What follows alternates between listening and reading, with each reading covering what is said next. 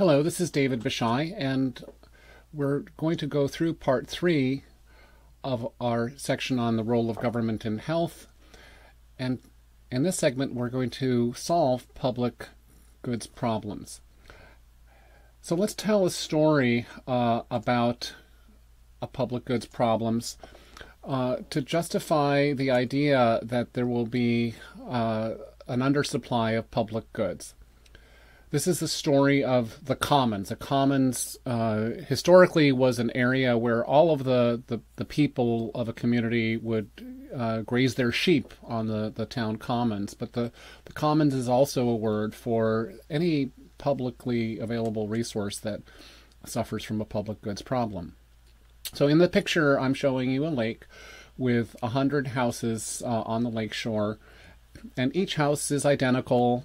Each house produces Z sub I tons of sewage per year. I runs from 1 to 100. So they all find as homeowners that if they just dump their sewage in the lake, it costs them $0. It's just, if they want to treat their sewage and buy a septic system, they have to maintain that, and it's going to cost them C dollars per ton of sewage. So the total amount of sewage in the lake is Z, is the sum over all of the I individuals. I goes from 1 to 100 of the Z sub I's. And the total amount of sewage in the lake, capital Z, is going to smell pretty bad. So the lake smells worth Z, which is the sum of all Z's. Now I've listed 3 of the individuals at this lake. There's a total of 100 of them. Joe produces Z sub Joe. Mary produces Z sub Mary. Z sub Kim for Kim. And each of them gets utility not from their own sewage, but they get utility from the sum of all sewage. The lake smells like all of the sewage in the lake, and how much you put into it is really 1/100th of the problem. We assume that there's good mixing. All of the sewage is flowing all throughout the lake instantaneously. So the lake smells as bad as 100 times each individual's pollution. So let's talk about some economics at this lake. The social benefit function, W, is the sum of all of the individual utilities. The sum from 1 to 100 of U sub I of capital Z. So Z is a public bad, and each individual hates Z because it smells so bad, and the more Z, the less utility. So we need to find a mechanism that makes W high, and W is high when Z is low. So right away we will consider a free market equilibrium and see if this will work out, and try to make some policies in that direction to see if that helps everybody out. Now we notice that Z is the result of 100 individual contributions, and to take the individual contribution Z sub I and try to turn it into 0 will cost C dollars for every individual. Now the social optimum is represented by the equation of the marginal social benefit equals the marginal social cost. In calculus notation, the derivative of W with respect to Z has to be equal to C. So what is the change in social benefit from a change in Z? That has to be equal to the cost of 1 ton of sewage. The amount of welfare gained by eliminating 1 ton of sewage has to be equal to the cost of eliminating 1 ton of sewage. So here's the public goods problem. The lake smells almost the same to Mary whether or not she pollutes. So the smell if Mary pollutes gives her utility U of Z, and that's almost equal to the smell if Mary doesn't pollute, U of Z minus Z of Mary, because she's only 1/100th of the problem. So Mary, or any free rider, will observe that the marginal benefit, the derivative of their own utility with respect to their own pollution, is close to zero. Because if they default and just send their sewage into the lake, it doesn't change the smell. So if Mary treats her sewage, her utility is the same, but she is definitely negative by the C times Z. It costs her C dollars per unit of sewage. So she has no interest in paying marginal benefit less than marginal cost. She won't benefit from the decrement to her own sewage. So the individual decision is based on an individual calculation of marginal benefit for an individual equal marginal cost, and that comes out differently from the social calculation. So we saw that the social calculation was dW by dZ equals C, but for individuals the calculation is the derivative of individual utility from a decrement in Z being equal to cost. But here we've realized that the individual benefit from one individual decision to treat sewage is almost zero. But for society, a different calculation comes out. So we think through, could we solve this public goods problem? Now, one bilateral trade, if Mary and Kim made a mutual pact, if we put them in a free market and Mary finds Kim and they say, look, I will treat my sewage if you'll treat your sewage, would that solve it? No, because we need 50 people to simultaneously find each other and find the lawyers and make a pact. And if only 2 people eliminate their sewage, the lake still smells 98% bad. We have to keep scaling up this ability to find each other and make a pact. So a free market solution is probably going to lead to a polluted lake and a lack of Pareto optimality, because on a social scale, the marginal benefit of eliminating 1 ton of sewage, dW by d big Z equaling C, is achievable, but only if everybody chips in and simultaneously does that. This society doesn't have a way to scale up all of these trades. What Mary can offer Kim and what Kim can offer Mary don't cut it. It doesn't give them what they want, and so they won't undergo the trade. So again, if you look at this slide, you'll see that there's a little explanation on how to get us to 50 bilateral trades all at the same time. And there's a real reason to do that, because change in the aggregate smell is still worth a lot. The social benefit, as shown, is still the sum of all of those utilities, and the change in social welfare from changing the aggregate public bad is far from zero, and so it would be great to solve it. So the free market solution leads to a situation that's not Pareto optimal. The residents of the lake community can be made better off without anybody being made worse off, but they can't get there on their own. So they need to solve their public goods problem. Now, if this were your community, I'm sure you could think through what to do and think for a minute on what you would do. And I hope you're thinking, there's only 100 of them. Let's go door to door. Let's get them into an association. And it's exactly the right thing to think. If these lakeshore community could form an association, they could solve it. And let's call that a club. So basically what they need to do is to do what all civilizations have done to solve public goods problems. They need to transform their public good problem to a club good problem. A club can be a nation, a state, or a city, or the members of the citizens on the lake. So step one is to form a group. They have to go door to door and get members to join the group.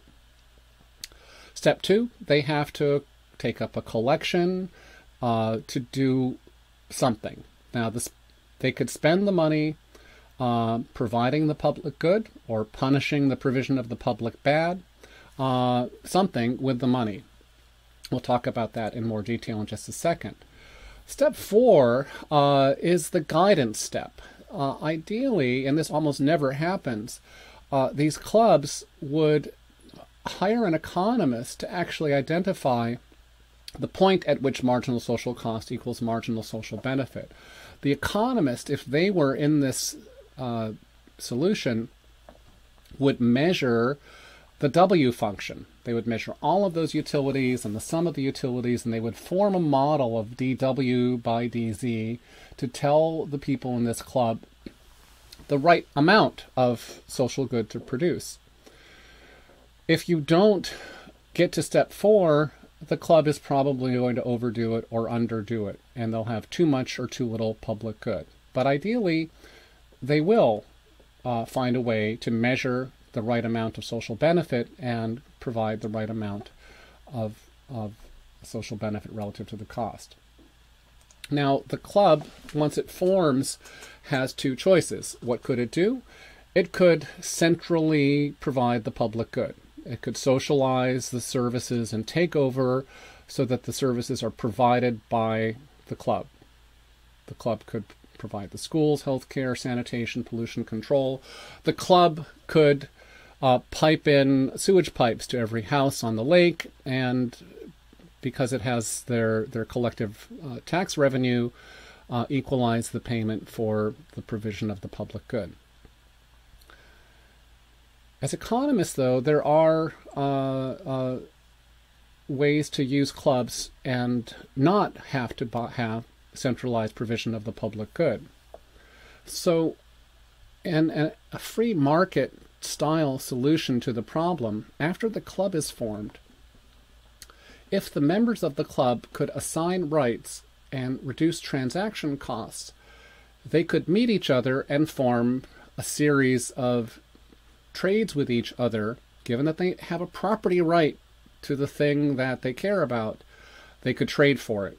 As long as we have rights and the ability to form the trades, we could marketize the solution as an alternative to public goods. But the question is, how easy is it to assign rights, to guard the rights, to litigate the rights? How easy is it to make the deals and the transaction costs? So this idea comes into how we might get to a market solution.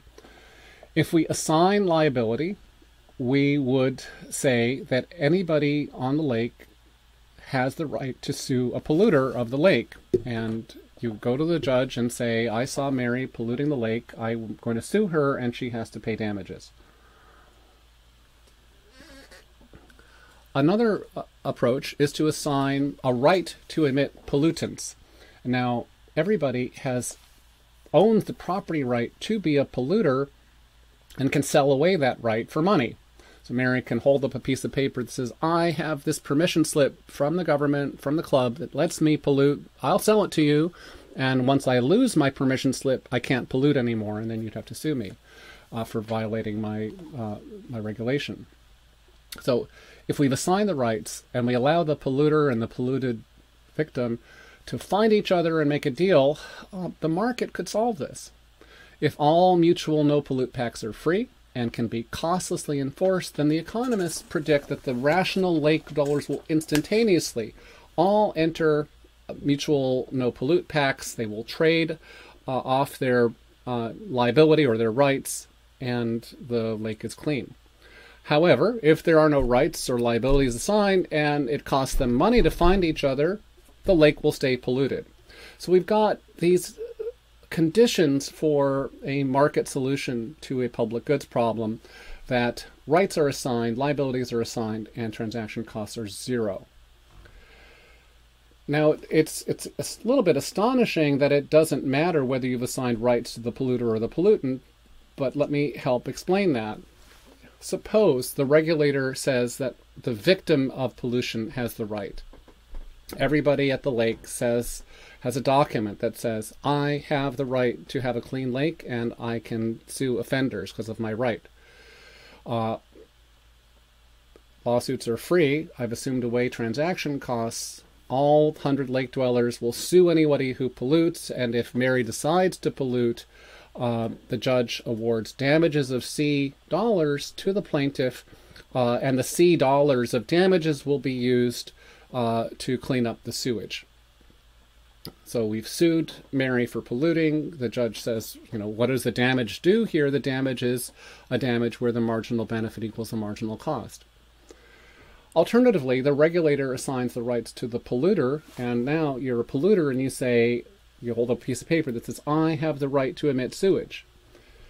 Now the club could collect donations of C dollars per citizen, and you could buy off those permits and say to everybody holding a permit to pollute, for C dollars, I will buy off your pollution permit, and you're made whole. Marginal benefit equals marginal cost. You've lost your right to emit sewage, but you take in C dollars and you install the septic system and clean up your sewage, and everybody's happy. So we've solved the problem, whether we've assigned the rights to the victims or the polluters. But again, critical is that we've actually assigned the rights, and then the transaction costs are free. If the transaction costs are not free, it's not a good idea to use the market approach. And where transaction costs are really forbidding, you might go off to the command and control solution. And in command and control, you have a police officer or environmental inspector measure the sewage emitted at each house, identify a sewage submission technology, measure social willingness to pay to reduce sewage, and use coercive sanctions to force the polluter to produce a socially efficient amount of sewage. Again, in order for this to happen, ideally, we have to know when is the point of stopping. At what point is the lake just right? If there is an optimal amount of pollution in the lake, where the marginal social benefit equals the marginal social cost. The lake could be dirtier than that or cleaner than that, and either one of those is a problem. The just right point is where marginal benefit equals marginal cost. So in the command and control solution, we might ask a panel of public health scientists to set emission standards, but even better would be to measure preferences and ask people their utility of pollution and their marginal utility of pollution and compare that to costs. So I think we've built enough foundation now to talk about Ronald Coase's remarkable theorem. Coase's theorem said, Coase's theorem is quite remarkable, and it says that the optimal pollution occurs if all rights are assigned and transaction costs are zero. And when Coase says optimal pollution, he means optimal in the sense of marginal social benefit equals marginal social cost optimal. Coase's corollary to this is that if you live in a world full of rights to sue and the right to emit, if you observe pollution, that means that there are high transaction costs. It means that the polluter and the pollutee couldn't find each other. And the remarkable part about Coase's theorem is that it doesn't matter how you assign the rights. A tradable right to pollute works as well as a tradable right to breathe clean air.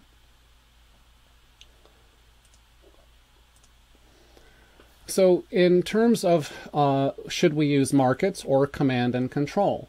Well, the market solution's disadvantages are magnified when there are high transaction costs. If you have 1 million people trying to sue a factory or an NGO trying to collect 1 million donations to take on collective action, it's much more difficult in that situation.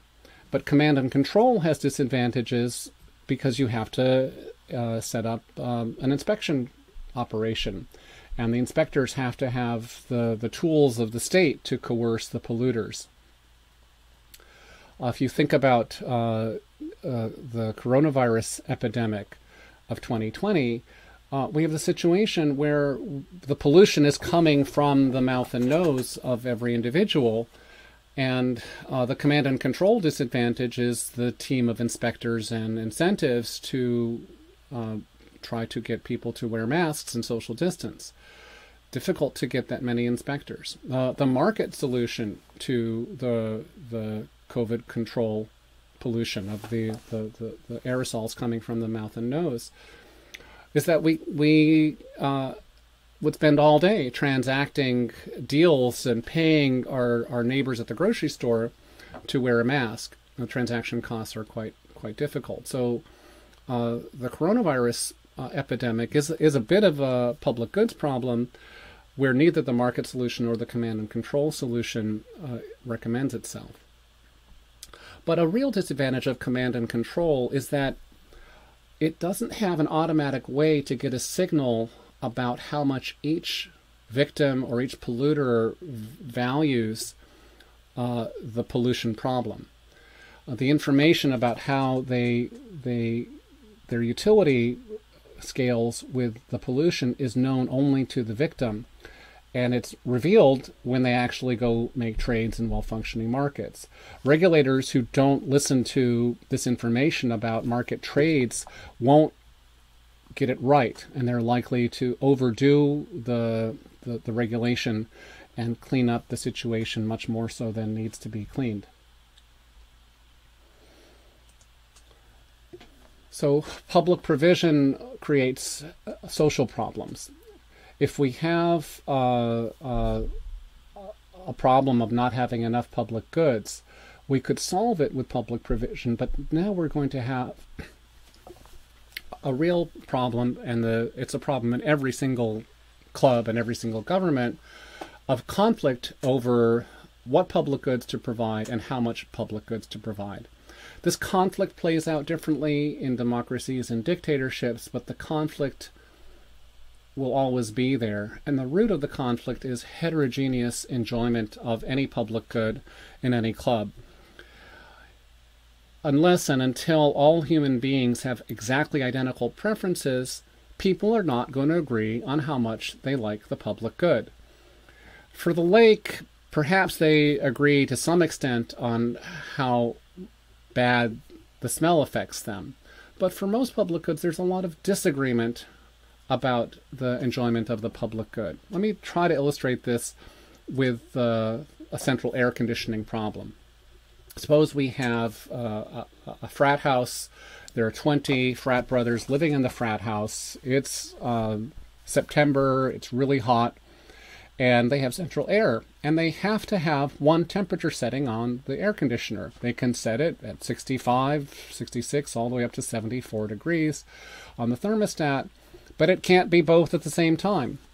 Now what I've drawn here is a survey of the 20 members on what temperature they thought was ideal.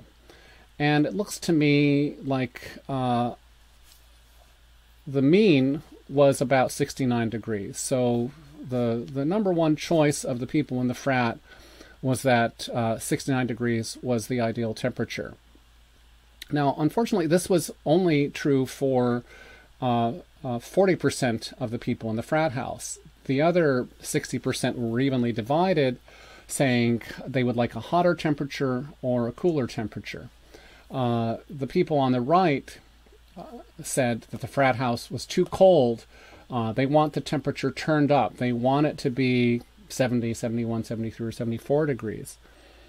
There were people on the left who said, no, it's still too hot. Turn down the temperature on the thermostat. So they're saying they'd like it cooler in the frat. So I've got a problem. I've got an energy bill divided among the frat brothers, so each of them has to pay $20 a month. I found that 8 of the frat brothers are exactly happy. They love it at 69 degrees. And in this efficient economy, where the average frat house is set at 69 degrees, I'm sure the utility company is pricing it so that the marginal benefit equals the marginal cost. And these 8 frat brothers at 69 degrees are getting marginal benefit exactly equal to their marginal cost. They are at the efficient point at $20. However, On the right, there were 6 frat brothers who said it should be cooler. They're not happy. They are paying $20 and getting marginal benefit less than $20. And there are 6 who say it should be hotter, and they are paying $20 and getting marginal benefit less than $20. We got 12 unhappy people and 8 happy people in this house. What are the 12 unhappy ones going to do? Well, some are going to become politically active and get into frat house politics. Some are just going to buy sweaters and just deal with it. Perhaps, if it's only $20 a month, after a few years, getting a sweater might be worth the money. Some will be so disgusted that the house didn't respect their preferences that they're going to leave and find a house where the temperature is set more to their liking. So let's talk about what the politically active ones are going to do. The people on the left side of the preference distribution, the ones that say, I want it to be cooler, they're going to be competing for the ones that say, I want it to be hotter. They're going to be tugging at each other saying, we want the thermostat moved in our direction. They're going to recast their private goods of what they want for themselves as public goods, as everybody should want what I want to get the public to pay for it. So if you were pitching your point of view at the frat meeting on September night, you would go to the frat meeting with a slogan like, we need to set the temperature hotter because it saves energy. We need to save the polar bears from carbon dioxide. We want to make sure the temperature is set at my setting because it's better for health. We would make these appeals. They would be politically ready to do quid pro quo. They would say, well, I'll volunteer more at the charity if I get my temperature. There'd be a lot of political action going on in order for this frat to keep going. But a major point is that because of heterogeneous preferences, if we go back to this curve, it looks like they did the perfect right thing. But underneath this is that only 8 people achieved a personal sense of marginal benefit equals marginal cost, and a majority didn't get what they wanted and had marginal benefit less than marginal cost. And they're unhappy. So we've solved a social goods problem, but because of heterogeneous, very widely spaced preferences, we've created widespread unhappiness. Now, are they better off with the air conditioning at all? Yeah, because without the air conditioning, the temperature in September would probably be 85 or 90 in the house. But just the same, they've still got inefficiency left over because they cannot get individually micro-controlled air conditioning, and there's a central air conditioning, and there is a public goods problem, and no level of public goods pleases everybody. Let's get ready to talk about health, because we're going to have this type of heterogeneous preferences problem in health. And for our key public goods in health, remember what they are: the quality of health services, caring for the vulnerable, shared risks from air and water and contagion, and controlling the waste in the health system. Are there heterogeneous preferences? And yes, there are. Think to yourself, who would be in the interest group where they would be saying, we need more, more, more? And who would be in the interest group where they would be saying, we need less, less, less?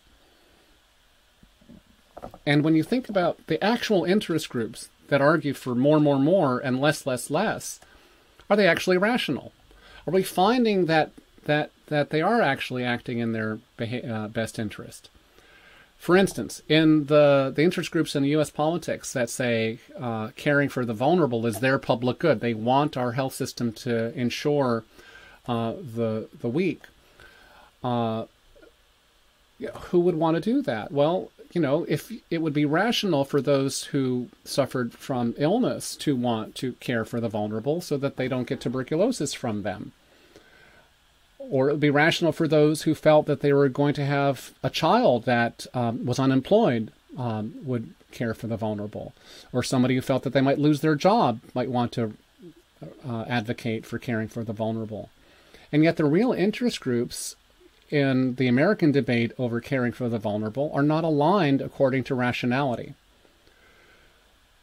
This is weird, and this remains puzzling to a lot of people, and we need to discuss this. So let's summarize. In this class, we have had several parts. We've talked in part 1 about Pareto optimality. We've concluded that Pareto optimality is worth achieving, but it is not everything you want in an economy or in society. It leaves out fairness, justice, and equity. It doesn't recognize the obstacles that very different individuals are facing. We've defined efficiency, the way economists define efficiency, as the marginal benefit equaling the marginal cost. We've taken a look at public goods, and we've announced that there are 4 critical public goods in the health system: protecting the vulnerable, ensuring quality, controlling shared risks from social and physical space, and controlling wasteful practices. This is something that are things that are non-rival and non-excludable for people in a community. And as governments solve public goods problems, they have to choose whether they will collectively finance and provide public goods to directly manage who gets what, or try to regulate them into club goods to try to lower the transaction cost between beneficiary and supplier and solve the obstacles to a market-based solution to the public goods problems. These problems are immense. They will be with you throughout your life as citizens and workers, and it's important to be attuned to the very intricate economics and how economics can contribute to solving these.